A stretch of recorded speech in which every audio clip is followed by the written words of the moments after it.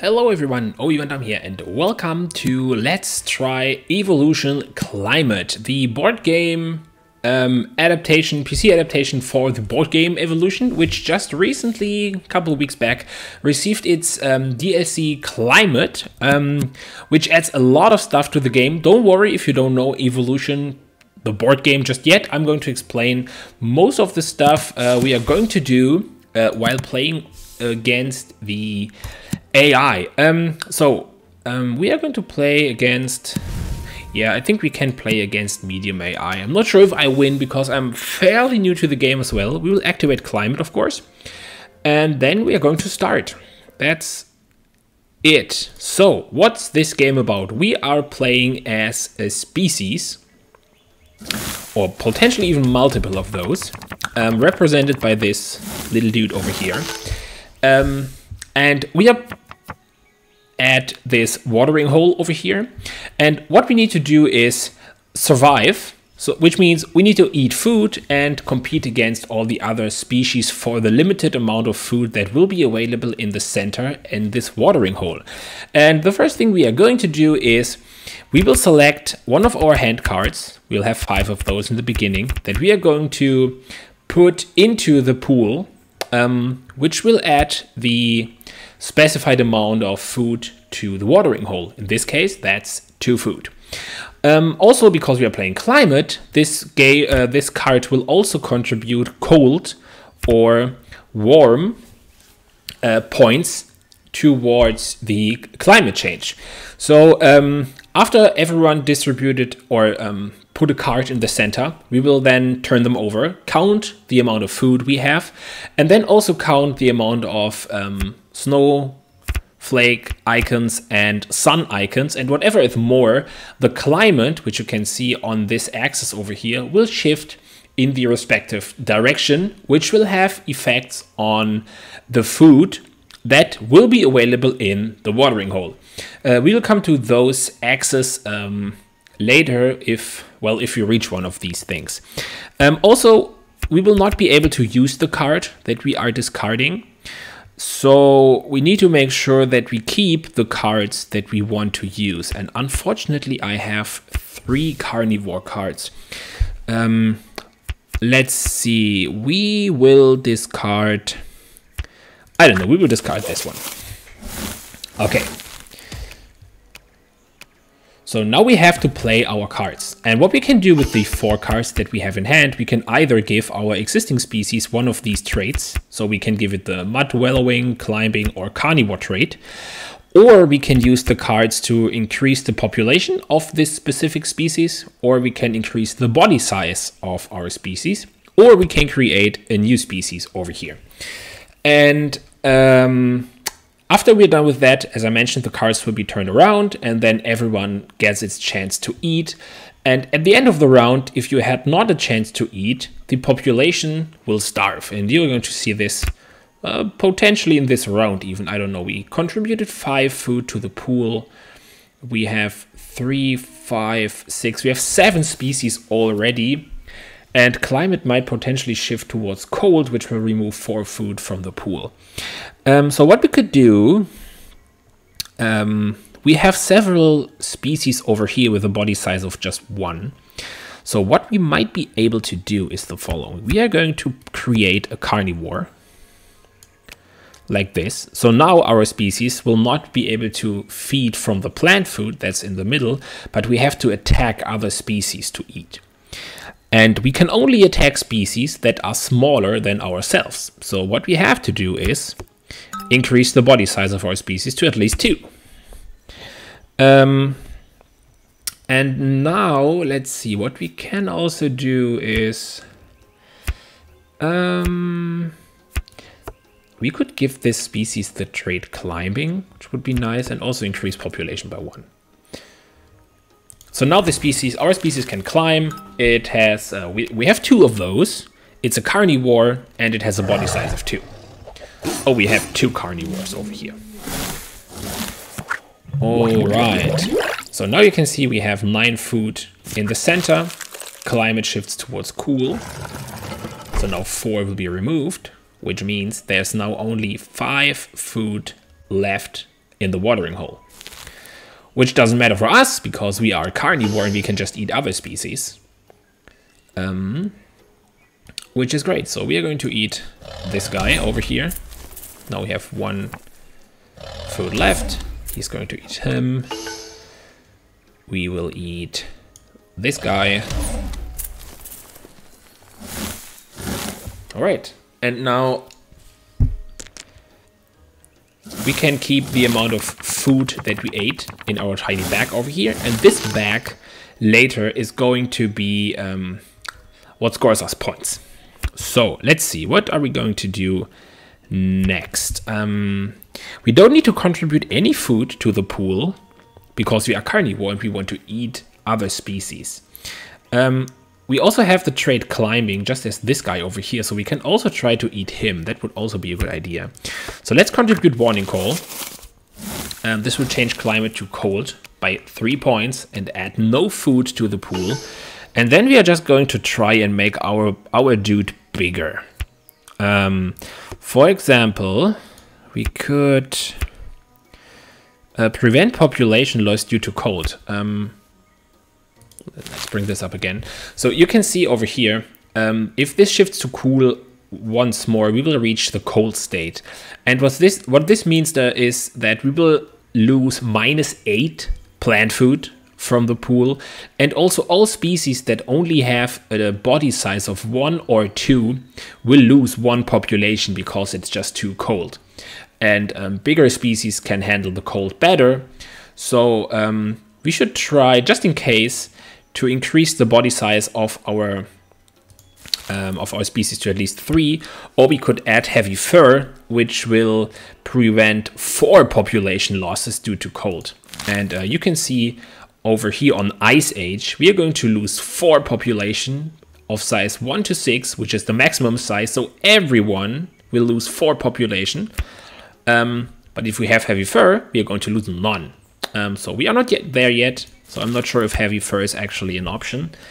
But I think I will make this one a little bit bigger. Just in case. Not sure what this species is going to be. And now we cannot create a new species because we will not be able to sustain it. It will only have a size of 1. If we add all the remaining cards to body size, we will have a herbivore size 3, but I'm not sure if we will have any food in the pool. So let's actually add fat tissue, which means we can now store extra food up to our body size. So instead of 2 food, we can now eat 5, which is great. And then, well, let's actually just go ahead and make sure we are big enough to eat anything.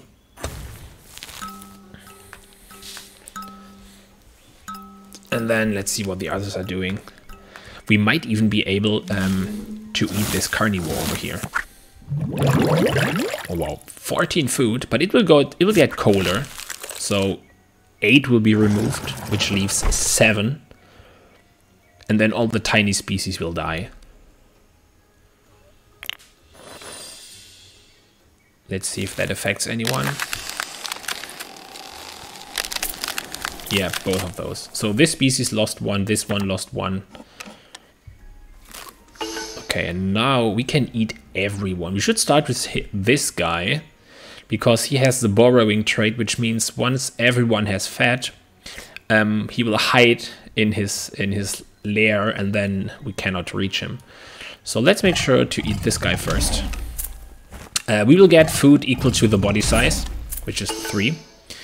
And now we have 4 left because of our fat tissue, so we are going to actually feed on another carnivore. Nice. Okay, so now what you can see, we now have 5 food stored in our body fat, and this will stay there. Let's go with scavenger. So this will stay there, which means now at the beginning of the feeding round, the fat will be transferred to food. So we are definitely not going to starve, which is pretty good. Migratory. Now this is just for plant species. Nothing of this makes sense for us at the moment. Climate is most likely going to be even colder, and then we will have a cold snap. Oh, that's bad. So we should, maybe that was a bad idea. We should have made sure it would get warmer. As soon as we reach freezing, this event will trigger, which means 25 food will be removed from the pool, and 5 population of size 1 to 6 are going to die, which means we might very well have a reset because everyone is dead. This will prevent 1 population loss due to heat and cold. So we will just lose 4 population. Actually, what we can do is we can add 1 of these and then do all the remaining to population size. So now we will just lose 4, and then this species will stay intact. And if it gets warmer, everyone is already fat because of our fat tissue. So we will definitely survive the next round. And I don't think anyone can eat us. So, okay, well, now this guy can. But we have 5 populations, so that's fine.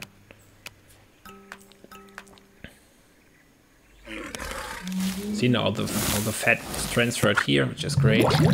Yeah, it will get colder. So, nice. This will go to freezing. Now 16 will be removed.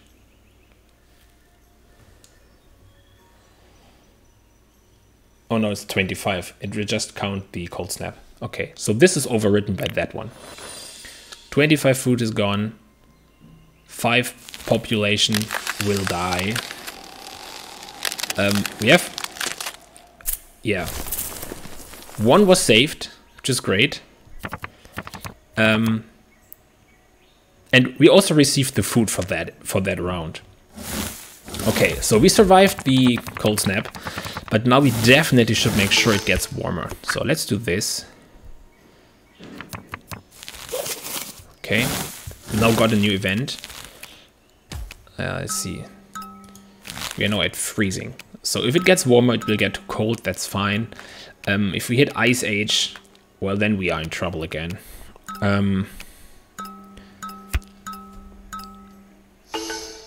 Prevent 1 loss from heat or cold. So if it gets warmer, which I think it will, this trait will save our species, even though it stays small. The problem is we are last, and no, there are no other carnivores. So what we can do is, I don't want to increase population just yet. We have a lot of fat tissue that we can eat into if we have the chance to eat multiple species. But I don't want to lose anyone if we are not able to eat that much. So let's actually add a new species. It will get the borrowing trait, and then foraging and increase population. Yeah. The problem is, oh no, this makes no sense because we will eat last. So having the population of 3, let's do that. Let's increase in size. Yeah, it gets warmer and we have lots of food. That was expected. Because all the other players don't want to die again with all their newly created species. Which also means we have lots of prey for our carnivore. Yep, no one is going to die. This one is protected. So now they can start to eat. Let's see. The problem is... Oh no, that's bad. Everyone is protected by something, so we are not able to eat. Which means we have to eat our own species, which is bad.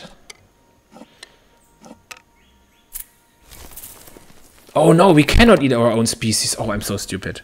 Because of the borrowing trait, it was now hidden. Oh, damn it. I'm so stupid. Okay, so that was bad. Let's add anything that adds lots of food. We need food. We need lots of food. Okay, let's see. Do we want to go... They are all protected by horns, by herding, frills.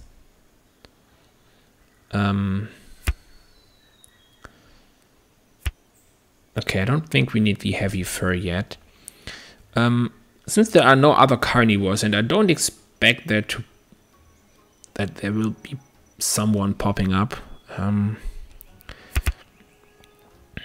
we can just maybe create more species.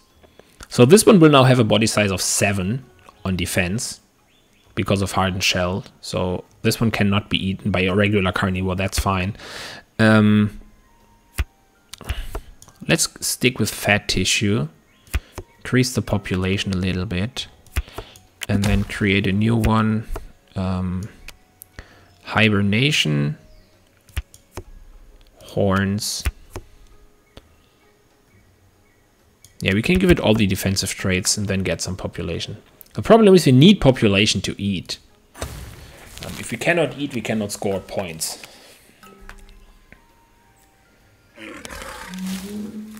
Okay, so there are no carnivores. And we have a ton of food. Okay, so now the game is shifting a little bit. It used to be very low food and cold, and now it's tons of food and pretty decent temperature.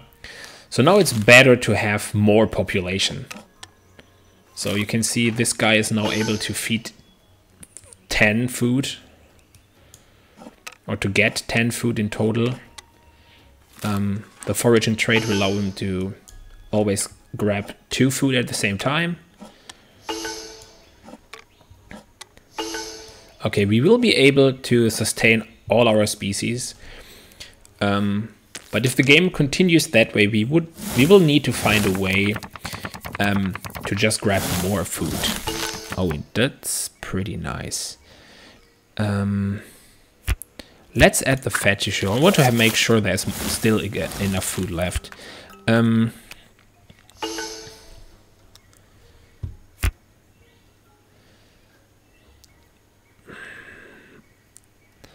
Okay, I doubt that this one is carnivore trait. We could use intelligence. Intelligence will allow us to find 2 food by discarding a card. No, but I think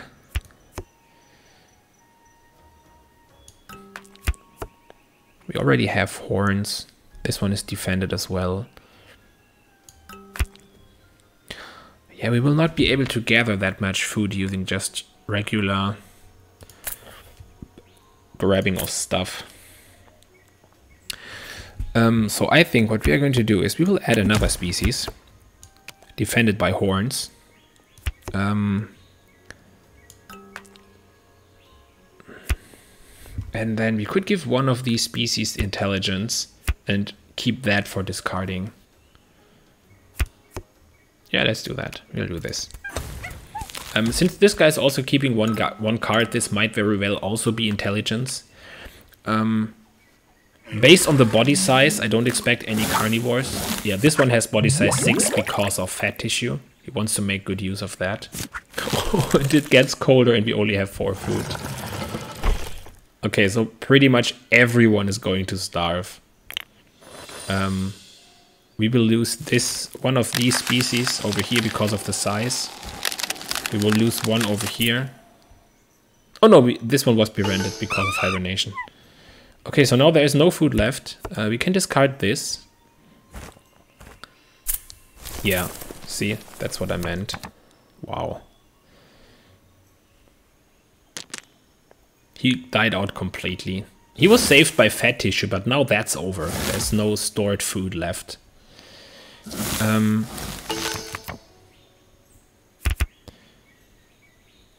Okay, so what are we going to add? We can get our food for this species ourselves, so maybe we could try to make it even colder. Make it even colder.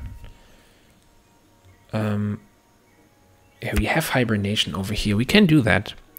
Let's use symbiosis to make it even cooler. So we should now have 2 population losses.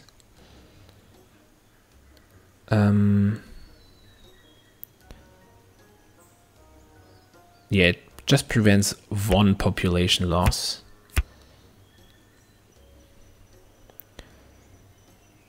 And burrowing does as well. So I think we will do this. We will override fat tissue. There's never going to be enough food. We will keep 1 card in hand to trigger intelligence. So now we just need to make sure that this guy can feed. He will not die if he can't because of hibernation, but I would like to get some food in. Let's add cooperation to this. Also need to make sure that this one is not going to die out. Let's do this. Oh no, I'm so stupid again. I forgot to keep a card for intelligence. I'm not sure why I don't pay attention to that. So that's a pretty good example on how not to play the game. By the way, if you want to check it out, there's of course a link in the description below. Oh nice, and now we also have a carnivore. Of attack size 8. And it gets colder. Okay, that's really, really bad. There's no food in here. Climate shifts to Ice Age.